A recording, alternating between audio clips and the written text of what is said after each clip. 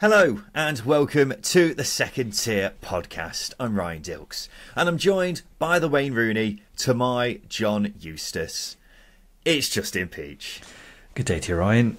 What's this? 2 episodes in one day, an unprecedented event here on the Second Tier podcast. But we had to do this because Wayne Rooney is being sacked as Birmingham manager. Probably will have been made official by the time this episode actually goes out. Yes, we finished recording this morning's episode, which was a roundup of the first game week of 2024 in the Championship, and pretty much as soon as that episode gets uploaded, the announcement comes through that Wayne Rooney will be departing Birmingham City.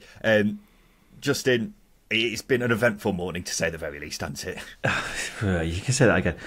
It's so eventful, the fact that it's got me shaking with rage. Got me shaking with rage, Ryan, because so many things have followed suit from it. It had to happen. It absolutely had to happen. But at the same time, the timing still is a bit weird with me. But mainly because I was so confident Wayne Rooney was going to be staying until, well, for further notice, shall we say, that I was just adamant that he's not even going to go. I'm adamant that he's not even going to go. Well, if anyone has had the chance to listen to this morning's episode, fair play to you, you are on the ball, because that's the different time difference. Would they have finished listening to the episode yet? That's a good point. I imagine people will listen to this in due course, but if you go back and listen to this morning's episodes that we're putting up before this, Justin will be saying something along the lines of that AI will take over before Wayne Rooney is sacked. I'm paraphrasing, but that's something along the lines of what you said, wasn't it, Justin? Yeah, Gary Cook will allow sort of AI to rule the world before sacking Wayne Rooney. It's just sort of the essence of what I said, and still sort of believe it, but at the same time, it seems inevitable that Rooney's on his way out of St Andrews. Yeah, well, I'm pretty confident it will have been announced by the time this episode has gone out. They could have, done it this morning, because that would have been a lot easier for our this morning's show. But here we are, 2 podcasts in one day. This is the Second Tier podcast. Welcome to the #1 Championship podcast, the Second Tier. Thank you for joining us wherever you are. So let's do an emergency pod, Justin, reacting to this breaking news. And it did have to happen, didn't it? I mean, the results speak for themselves, but when your own fans are chanting Rooney, time to go, and Wayne Rooney, get out of our club, followed by Rooney getting very loudly booed as he went to clap the fans after the loss to Leeds United, it felt like this was fairly inevitable, didn't it? Without a doubt. I think as soon as you lose the fans, you are on a one-way course to your P45. Basically, you're never going to outlast fan apathy and fan anger at your style of football. It's very rare that managers do, and Wayne Rooney, even as big as his name is, got no chance. And Birmingham fans aren't thick. They've been through it over the last 10 years. They've been through the exact same scenario with Gianfranco Zola, so they know exactly how this goes. And unfortunately, the style of football just wasn't what was promised. And I think even if you are sacking him on the basis of that, not results, but the football that was promised, he had to go. Yeah, he had to go. He did have to go. And 83 days in charge. I think he's done well to last that long, to be quite honest, Anthony. Because 10 points from an available 45 is just absolutely shocking. I mean, something's clearly gone very, very wrong when your team goes from 5th to 20th in, under 3 months' time. That is outrageous, isn't it? But the thing is, they were comfortably 5th. There was it wasn't any rocky form. They were comfortably 5th. They were chipping away at results, as you would expect under John Eustace. A big squad turnover in the summer because of the investment from Knighthead, the ownership group. And John Eustace was steering a very steady ship. And then Wayne Rooney, I don't know, what does he do? Did he come in and pull things off the walls and everything? It changes almost everything, and inevitably the players don't quite follow suit, and bad results are the result of that. It's just it just highlights how much of a joke of a decision it is, and how much of a poor manager Wayne Rooney might actually be. Well, it's not a surprise, is it, that this has gone so cataclysmically wrong, because if it ain't broke, don't fix it. And Birmingham decided to fix it and made it all the more worse. And you look at just the performances, Birmingham were playing bloody well under John Eustace, weren't they? The first 10 games in particular, they were outstanding. Players were playing at their peak levels. I mean, Jay Stansfield in particular was someone who was just in fantastic form under Eustace, and plenty of other players as well. And then they change it and the performance levels have dropped astronomically. The results clearly have. Rooney is, spent a lot of the time blaming the players, including their fitness levels, but it's all gone wrong at one point. And that point is the appointment of Wayne Rooney. So it's clearly just all down to this bizarre decision, which will go down as one of the most bizarre in the history of Championship club ownership. Yeah, Birmingham seem to. I would say Birmingham have a lot of history of making those bizarre decisions. But I mean, there are occasions where you identify there are big issues with the style of play. I mean, you're looking at certain scenarios where playing out from the back just isn't working. They're not a side that are built to play out from the back, so you've got to play to the team's strengths, and Wayne Rooney changed that. The reason why I was laughing at you saying that Wayne Rooney was saying the players' fitness levels weren't great was because it is genuinely laughable. They were fit enough and good enough to be getting results under John Eustace, and then as soon as he comes in, they tear away and completely flatline. Yeah, and I remember when he first came in, and they didn't start very well. It was 3 losses on the bounce, wasn't it, when he first came in? Yeah. And to be fair to Rooney, it was a very difficult start. Middlesbrough, Hull, Southampton. That's a very tricky start. And then I recall against Ipswich where they got a draw. I thought, hang on a minute, I can see something here. I thought this may be the start of something, because they drew with Ipswich. Then they got a win at Sheffield, a win against Sheffield Wednesday. And I thought, okay, maybe Rooney is finally getting to grips with this team, but it's been really poor since then. The players, I mean, Jay Stansfield, who I mentioned just a second ago, looks a shadow of the player he was. Christian Bielik has gone from one of the best ball-winning midfielders in the division to a shadow of the player that he was. Going forwards, they've offered next to nothing for a long time now. Defensively, they're giving away chance after chance after chance. They've had no control over games at all. And this is a team who were 5th, and that needs to be really nailed down into the grand scheme of things here. So Rooney has taken out everything that Eustace was doing right earlier in the season and just letting it result in this big omni-shambles dumpster fire. I think a dumpster fire would be a good way of describing it, mainly because you throw everything in a dumpster. There's nothing in a dumpster that has any semblance of anything. It's just crap, isn't it? It's just rubbish. It's shit. It's everything. It's everything you don't want. And that's what Wayne Rooney's turned the team into. They don't have any direction. Well, sorry, they had no direction. They had no philosophy. There wasn't this front foot style that the club's board was after, nor there was this solid, disciplined, structured style that John Eustace was deploying. They were in between styles. I think we saw that over the last sort of 4 or 5 games, especially in December. You go to that Cardiff win where they sort of went back to Eustace sport. They were a lot more pragmatic. They were a lot more as to what John Eustace was deploying as opposed to what Wayne Rooney wanted, and they got a win. And then it was the same against Leicester City, where they were marginally better but still outplayed.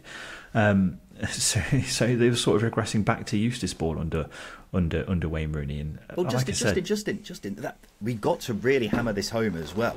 One of the main reasons why they decided, the owners to make this decision was because they said they wanted to introduce a brand of, quote marks here, no fear football. And at no point did we see what no fear football apparently was, because I saw no game plan in the time that Wayne Rooney was at Birmingham. No game plan except the ball being on fire. The ball was on fire throughout his entire reign. The players are absolutely terrified of playing out from the back. Dion Sanderson is not a ball-playing defender. It's not a slight on him. He's a good solid defender, but he's not a ball-playing defender. You've got to play to the team's strengths, and Wayne Rooney never did that. It took him 5 or 6 games to sort of understand and go, well, actually, this is my style of play isn't quite working. Maybe I should try and tweak things a little bit. And there's tweaks here and there, but ultimately, this no-fear football never existed under Wayne Rooney. It's never existed under Wayne Rooney. Not even at Derby. I doubt it was the case at DC United. No fear football has never existed under Wayne Rooney, which makes the appointment even more bizarre in the decision to bring him in and replace a good, solid, results-getting manager in John Eustace with a manager who, I don't know, it says a lot, doesn't it? That's all I can really say. Just there's nothing I can really praise Wayne Rooney with at the moment, because the spell has been horrific and these previous spells have been very underwhelming. 10 points from an available 45, dropped from 5th to 20th, the fewest points won in the Championship since his appointment, most goals conceded in that time. Question is, Justin, where does this rank amongst the worst managerial reigns we've seen? Well, I said recently that Isco Munoz was the worst reign that I've seen while covering the Championship, and I think that's quite a big one. Alan Stubbs at Rotherham springs to mind quite a few years ago. But in terms of hype, in terms of big name, in terms of promise, Wayne Rooney's got to be the biggest flop of a manager the Championship has seen. I'm trying to think of big names that have come in. I mean, look, Bilic has done well, Slaven Bilic has done well, Marcelo Bielsa's done well, Philip Cocu did well for a season at Derby. You know, big names have come in and been relative successes, but Wayne Rooney has to be the biggest flop. And 15 games, 83 days, horrendous. This is horrendous on his CV. It's going to be very difficult to recover from. Yeah, it's a huge blot on his CV, isn't it? But I think when you add in the context of why this all went so cataclysmically wrong, it has got to be regarded as one of the worst managerial reigns in terms of, you know, points and performances. I think we've definitely seen worse, but not a lot worse. Obviously, No Fear Football was a big factor in this decision. We never saw No Fear Football. That obviously turned out to be a load of bollocks. The whole reason they seemed to sack Eustace and bring in Wayne Rooney in the first place was because he's a bigger name, and that's massively backfired. The confidence from Birmingham fans in the owners, who were doing a fantastic job prior to this decision, after only coming in the summer, that confidence has now deteriorated quite considerably, I would suggest. Yeah. And Birmingham have gone from a team who looked like they genuinely could finish in the playoffs this season to one who is just trying to salvage their season now and, you know, try to maybe finish outside of the bottom half for the first time in, 7 or 8 years. So it's been a disaster. It's been an unmitigated disaster, and Birmingham will be licking their wounds after this and trying their best not to get involved in a relegation scrap. I still don't think that will realistically happen, but that's how bad it's gone. Yeah, well, I said this morning, in this morning's episode, I was very confident in Birmingham City being in a relegation battle if Wayne Rooney was to remain in charge of Birmingham City. Now that isn't the case, I'm more confident in saying that they're not going to be in a relegation battle. But obviously, it depends on who they get next. But at the same time, they really need to choose their next appointment wisely, the ownership group, because it's a huge cock-up. Because John Eustace was a very popular man at Birmingham City. He was popular with the players, he's popular with the fans, he's popular with the staff at the club as well. He was a very good personality, whereas Wayne Rooney just hasn't captured that essence at all. So the ownership group have got a big monumental decision to make in choosing their next manager. Because we go back to that Gianfranco Zola decision. Harry Redknapp was the next manager. He stayed in the summer. They had that horrendous spending spree towards the end of the transfer window, and Harry Redknapp's first full season in charge, August in charge, and then he was sacked, and then it was firefighting from there until this summer. So yeah, big decision ahead for the Knighthead group. Yeah, well, it's going to be very interesting to see who they do get in next. I have seen reports saying that John Eustace would be open to a return to Birmingham, and let's be honest, they could do a lot worse, couldn't they, Justin? They absolutely could. I think that would be a very good decision for the ownership to come in and bring him back into the club. It would obviously be incredibly embarrassing for them. It would be incredibly embarrassing for Gary Cook, almost make his position as CEO untenable. Should be anyway, because this has been his doing in getting Wayne Rooney in charge. But John Eustace is a very good Championship manager. He's shown that over the last sort of 14 months as a manager in the division. He's a very good coach as well. And like I was saying, his personality is a big factor in Birmingham being a success. They should have been very close to the relegation zone last season. They weren't. They were comfortably. They stayed up comfortably with a threadbare squad, barely a lot of quality. And then we saw that quality come in the summer, and they improved. So, yeah, I'd be very pleased if Eustace came back came back into Birmingham, but they have to triple his wages on what he was on before. I think if Birmingham did do that, it would be very honourable of them. It would be a great way to say, look, we admit we cocked up here massively, and we're willing to hold our hands up and say, yes, we accept that this was a bad decision to make. Apologies to you, John. Let's just forget about it and move on and get on with, getting Birmingham back to where they were. Whether they actually do that or not, I think I'd be quite surprised, because it seems that, well, as we were discussing earlier, with this particular move, Birmingham are quite keen to get someone in who's a big name. Now, it'd be interesting to see who that big name would possibly be. Steve Cooper was someone who was being linked with the job a week or two ago. I would be surprised if that happened, if I'm being brutally honest. But it wouldn't surprise me if they did get in someone who is a big name, maybe not off the same level as Wayne Rooney, but certainly a much bigger name than John Eustace. Now, is that the right way to go? It depends who they get in, of course. If they ended up getting like someone like Frank Lampard, then fucking hell. Oh my God, don't breathing into a paper bag. Oh my God. Yeah. I can see it. Yeah, that's the worst thing, isn't it? And that's why my faith in particular in the new owners of Birmingham has been pretty badly scathed after this decision. So I'm very, very, very interested to see who they get in next. I think it will be someone who's a biggish name. I just hope it's someone who has got a better record at championship level than Wayne Rooney. He's got a better record as a manager than Wayne Rooney. I think anybody who's had a varied degree of success, who hasn't finished consistently lower mid-table towards the relegation zone. I know it's not a relegation zone in the MLS, but DC United were a pretty poor side under him, and obviously Derby were relegated and almost relegated under him.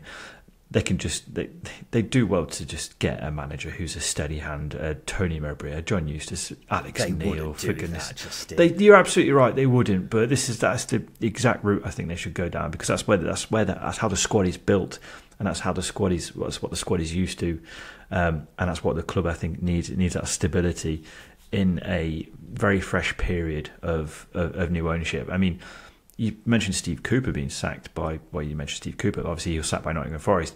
I remember when Marianakis bought Nottingham Forest, and they went through manager after manager after manager after manager, blah, blah, blah, so on and so on. Didn't work out until Steve Cooper was put in charge, and it finally did work out. You don't want that to happen at Birmingham City. It's not sustainable. You can't keep chucking money at a football club and hope it works. They have to go for someone steady to manage this interim period of new ownership and a new squad.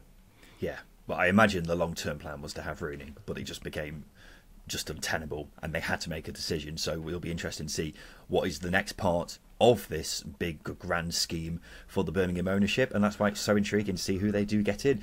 I think one last topic for us to discuss on this particular subject, Justin, is what next for Wayne Rooney. Surely that's his managerial career in England done for, isn't it? Because I can't see him getting another job in the Championship, and I doubt he would drop down to League One or League Two. So maybe something abroad, maybe back to the MLS. My goodness, he's in such a strange position because, no disrespect to the guy, he's not charismatic or eloquent enough to be a pundit, is he? I'd find it very difficult to listen to him covering games, which might sound harsh, but it's very obvious.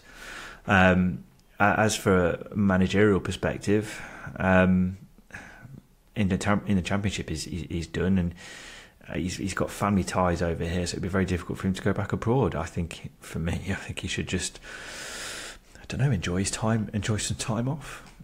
It's very difficult to see where he goes next. Yeah. Well, let's be honest, he's not exactly needing the money, I imagine, is he? So I think he's pretty tied up in that, and if he just wants to retire from management, then maybe that'll be the route to go. Saudi, perhaps. I think he was being linked with a job over there in the summer around that time. So it wouldn't surprise me if that happens, but I can't see him getting another job in England anytime soon or ever.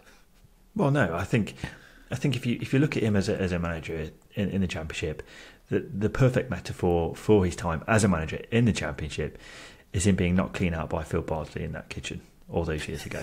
The clip of that is the perfect summary of Wayne Rooney as a manager. Yeah. I think it also says a lot about how he is as a manager without Liam Rosenior by his side. Of course, Liam Rosenior was one of those assistants who seemed to get a lot of the credit for how a club was doing under their manager. So when Wayne Rooney was getting all the credit for how well Derby were doing despite everything that was going on there, Liam Rosenior obviously has gone a different path to Rooney and is doing a fantastic job at Hull, while Rooney has just sank Birmingham to a near relegation battle after being in the playoffs. So yeah, I think it's now become apparently clear who may have been in charge when that was all happening. We'll finish off with the statement from Birmingham regarding the dismissal of Wayne Rooney, which has now been made official as we have been recording this podcast. I would like to thank the co-owners Tom Wagner and Tom Brady, Gary Cook, for the opportunity to manage Birmingham City and the support they all gave me during my short period with the club. However, time is the most precious commodity a manager requires. I do not believe 13 weeks was sufficient to oversee the changes that were needed. Personally, it will take me some time to get over this setback. I've been involved in professional football as either a player or manager since I was 16. Now I plan to take some time with my family as I prepare for the next opportunity in my journey as a manager. So it sounds like he will be taking some time out, but was planning to continue as a manager. Don't know where that's going to be, Justin, but I do not believe 13 weeks was sufficient to oversee the changes that were needed. I think you oversaw plenty of changes, Wayne. It just didn't go very well. I was going to say, it took him 13 weeks to destroy a football club. Come on now, Wayne. Yeah. No one's that naive. Yeah, give it a rest, Wayne. I think we'll end that there, Justin. So there we go. Wayne Rooney sacked by Birmingham City. Not a surprise at all, it's got to be said. And actually, Justin, one last question for you. What will be your main memory of Rooney's time at St Andrews? That fucking meme. Yes. I can't remember when that meme came out, but I think the Secretary podcast Twitter has tweeted that meme so many times because it is an all-time classic championship meme. And look, it was a disaster from a Birmingham perspective, but the one positive from that time is Wayne Rooney looking so bereft, standing up against a wall. Fantastic. Thank you, Wayne. This has been the Secretary podcast. We'll be back again on Thursday. I've been Ryan Dilks. I've been Justin Peach. And a big thank you for listening.